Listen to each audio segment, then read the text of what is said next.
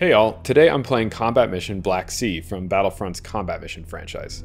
The Combat Mission series has a long history dating back to the year 2000. The games are real-time or turn-based battlefield tactics simulators or war games.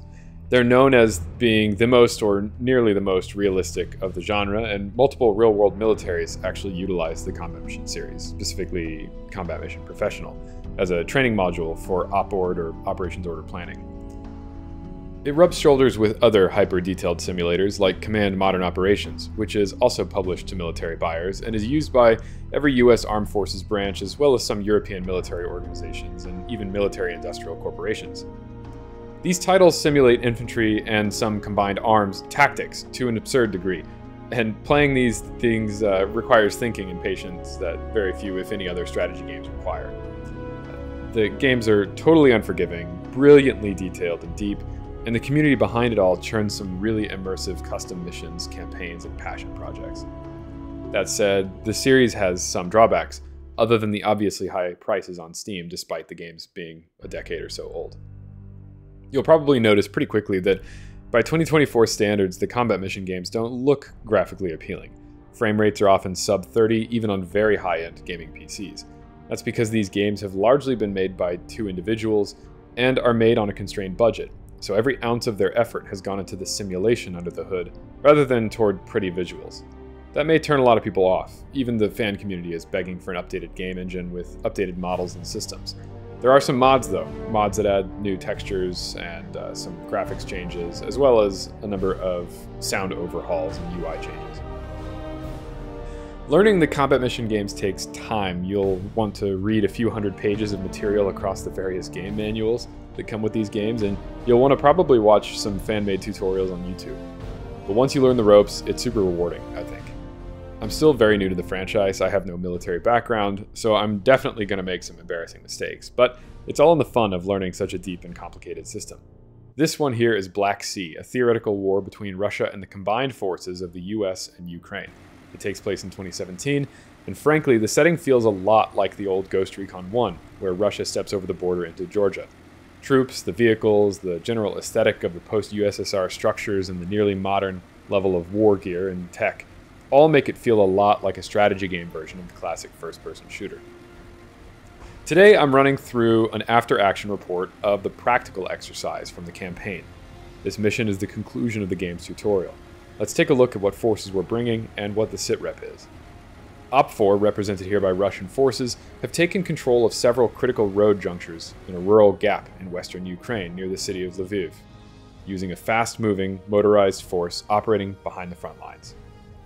My responsibility is to seize one of the small townships at a critical intersection, while other BLUFOR elements seize the other nearby intersections. As this title takes place during a war, rules of engagement are loose, but I'm under orders to minimize damage to the church in the center of town.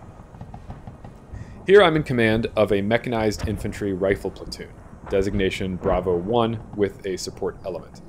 I'm also supported by an off-map M120 mortar section and a Raven recon and surveillance UAV. My three infantry squads, Bravo 1-1, 1-2, and 1-3, are armed with M4s, ACOG optics, and a number of specialists, including AT-4 anti-tank specialists, two M249 support weapons, an M110 marksman rifle, and an M25 air-bursting grenade launcher. Each team carries breach kits for the eventual urban fight to take place, and they're transported in M2A3 Bradleys, which will act as battle taxis and fire support. My on-map support element is comprised of a sniper team, a Mark 19 grenade launcher team, and a fire support spotter for the mortar team and UAV. OPFOR in town are comprised of a dismounted infantry platoon, and intel suggests that they still have one of their motorized transports in or near town, as well as multiple support teams, an MMG or medium machine gun team, an ATGM or anti-tank guided missile team, and an unknown number of forward scout teams deployed in the woods around town. This map is heavily wooded, as you can see, but the area around town has been deforested and presents a pretty perilous approach for my infantry and their VICs, but also a great opportunity for a strong base of fire. That works both ways. I'll need to scout the woods leading up to the base of fire position on my side, and then a potential observation post for my spotter using Bravo 1-1, and then I'll remount them and shift while 1-2 leapfrogs and clears the next set of trees.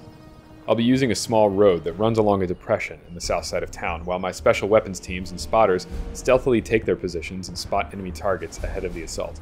I'll also call in my Raven UAV to assist in spotting across the town and the forest near town to try to spot those enemy forward observers. Once my approach is secured, I'll push 2 Bradleys up to the base of fire position and open up with my sniper, grenade launcher, and IFVs. At the same time, I'll call in a steadily increasing mortar barrage on any key targets, especially on the west side of town, which is both safely away from the church and also the side that my infantry are going to be assaulting in from. As my infantry then press forward through the woods, reaching their final waypoint overlooking the town, the mortars will come to a maximum intensity and then cut. I'll shift my base of fire shooting eastward, away from the west side of town, and push my infantry in from the west, bounding as they go. My other 2 Bradleys will emerge from the woods to provide select targeted supporting fire, and I'll begin working off a series of phase lines. Phase line Omaha here, phase line Romeo here, and phase line Gatki here. Mout is a meat grinder, and I'm going to take this town slow. The tutorial says to expect casualties, but I'm going to try my best to minimize. Let's see how it goes. My first and immediate action is to break 1-1 into 2 fire teams, allowing their units to split up and cover more ground. Their Bradley posts on standby while they enter their respective prongs of forest and sweep through for Russian forward units. I need to make sure there are no light AT units waiting to ambush my mechanized column.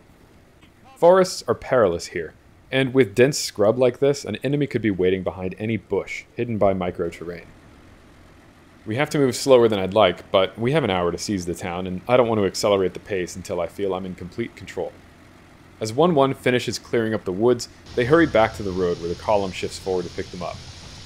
As they pull back, a Russian marksman somewhere starts taking pot shots at 1-1 Bravo.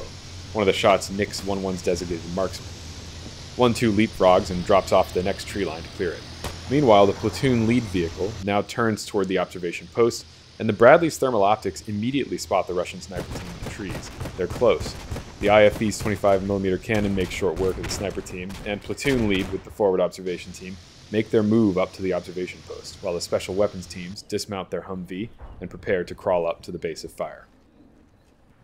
1-2 finishes clearing the woods, and so the full assault force from Bravo 1 dismounts in the woods, just south of the ingress point.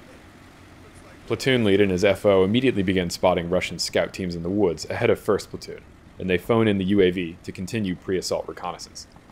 The UAV picks up a BTR-82 with a 30mm cannon concealed within the town, and Bravo 1's FO calls the first round of mortar strikes on it. The shots pepper the area, but ultimately they miss the target. With a few more targets spotted, all 3 infantry squads begin their push as the FO calls in the full-strength barrage to soften town ahead of their advance. They encounter the Russian scout team, who get the first burst off, but they miss. 1-2 and 1-3's grenadiers respond immediately with GP fire, suppressing the scouts with all 3 squads bearing down on them. As soon as the barrage begins, the special weapon teams, plus the 2 Bradleys, push to the crest of base of fire and begin heavy suppression of the front row of buildings on the edge of town. A Russian ATGM and 2 machine gun teams hold the key high-visibility rooftops. The ATGM strikes the front armor of 1-2's Bradley, but the Bradley reactive armor detonates, nullifying the effects of the round. A smaller RPG arcs out and detonates near the vehicle's tracks, lightly damaging. My sniper and Mark 42 start taking MG fire while they're getting into position, but the sniper team is able to open fire while the Mark 19 deploys. 1-1 and 1-3's Bradleys push out of the woods to take an alternate angle of fire into some of the town's perimeter buildings as the heavy shelling continues. The town garrison on the receiving end suffers irreversible hearing damage as the barrage continues, and the 25 Mike HE rounds critically destabilize one of the frontal buildings. Not long after, another building collapses, leaving the Bradleys and the BTR in full view of one another. 1-1's Bradley immediately sights the BTR through thermals and lands successive AP shots on it, destroying the BTR's IR optics, preventing it from seeing back through the smoke, and then destroys the BTR's main turret, coax MG, and comms array, as well as taking out the gunner. The driver's dazed for a moment and then exits the vehicle for cover. Moments later, 1-2 actually sees the driver fleeing out the back of a nearby building, and they drop him. As 1st Platoon gets set to breach the town, the heavy base of fire continues, with the Mark 19 and Bradley singing and the sniper picking choice targets. The FO adjusts the UAV's observe mission to catch any Russians fleeing the backside of town, and the base of fire shift their target arcs to the right. Finally, 1-2 and 1-3 issue suppressing fire to cover 1-1's advance. As soon as 1-1 reaches the perimeter and sets, 1-2 and 1-3 bound past them to begin clearing through phase line Omaha. Squads begin room-to-room clearing on either side of the road. The Russian squad lead engages 1-3 from up the road, but 1-1 and the Bradleys respond. 1-2 apprehends a surrendered enemy soldier and continues clearing. When reaching phase line Omaha, a Russian fire team on the other side of the road from the BTR engages 1-2, pinning them down. 1-3 maneuvers to flank, while 1-1 holds security up the main road. 2 Bradleys shift along the west side of town to get a view of the north to assist. 1-2 takes lethal amounts of fire, now from 3 different Russian fire teams. They try to make a stand but incur 5 casualties. They pop smoke and dig in. Meanwhile, 1-3 pops smoke and breaches a concrete wall behind the BTR. They begin their assault of the Russian position, taking 1 casualty amid the spray of bullets into the smoke. The northmost Bradley blows a second hole in the concrete wall and spots the surviving members of the Russian ATGM team and recon team, neither of which are equipped to handle this kind of urban combat, as they retreat out of town to the north. It engages and tracks them as they flee. 1-3 finishes its flank and clear, savagely double-tapping the ambushing OPFOR fire team and moves back out to get set for phase line Romeo. With Bradleys covering the main avenues through town, 1-1 pushes forward to the outside of 1-2's building and gets set as well, while 1-2 uses the momentary lull to dress their wounded and try to recover. With the sole remaining scout and ATGM ammo bearer surrendering and the base of fire shifting their targeting to the final line of buildings, 1-1 and 1-3 push through to the chapel and to phase line Gatki. 1-1's engaged at close range from the building just next door. They drive 1 Russian to surrender and reveal a light machine gun team.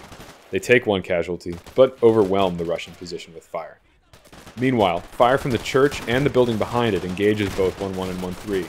1-3 takes a few hits, but they pop smoke and continue their push. The Bradleys light up the buildings along phase line Gatki, trying to obliterate any further fortified ambushes. And that concludes it. Bravo 1 seizes the town center, and the heavy supporting fire drives the remaining 5 Russian troops to surrender. Total victory for Blue 4. Out of 4 armored vehicles, 1 Humvee, and 51 men, we unfortunately took 9 casualties. 4 of the 5 casualties in 1-2 in that ambush didn't make it and were marked KIA. 1 member of 1-3 was killed immediately when they were pulling that flank on the Russian ambush, and then another one from 1-3 and the AT specialist from 1-1 took non-life-threatening injuries. I think things went decently well leading up to the assault. Maut is absolutely brutal, and I'm not sure if 5 KIA and 4 wounded is decent for this exercise or not, but clearing room to room involves so much random chance. Is a soldier looking in the right direction just at the right time to spot someone and get the jump on them? Do they happen to have just the right sight angle to peek someone unassuming? Are your base of fire elements actually able to reach the enemy? In this case, 100% of my casualties, wounded, and KIA came from an attack that occurred totally out of view from the base of fire, obstructed by the large central building in town. I'm going to continue to practice with these games, and I'll probably post more of these as I learn and get more confident. I feel like a few more mistakes and I could have taken 4 times the casualties I did here, and I only got these results after watching loads of videos from more skilled CM players showcasing mountain urban assault tactics. See if I can improve though. In the meantime, we still have a mission complete. That was intense and mentally exhausting to plan, but a hell of a lot of fun. If this game looks interesting, you should try one of them. They're all on Steam and they often go to 50% off during big holiday sales.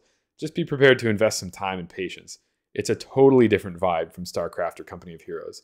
There are single-player campaigns, there are one-off scenarios. Like I said, the modding community has been busy, and there are a boatload of user-made missions to try out. There's also a quick play mode where you can engage the AI and either defend against them or attack.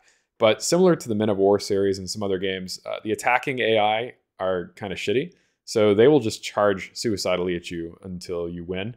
So attacks are really the only way to do it. And even then, in quick battle mode, they kind of make some weird decisions. So multiplayer is actually also a big deal. You can play multiplayer. There's real-time, there's turn-based. A popular way to do it is playing by email, where you exchange the save file with a friend and go back and forth. I'll be curious to hear if any of you all have experience with this game or get interested in it from this and get into it yourselves. Anyway, appreciate you watching. Leave any comments on how you think this went, or where you see I made mistakes. I'd love to get better. And so any feedback is certainly welcome. Until next time, cheers.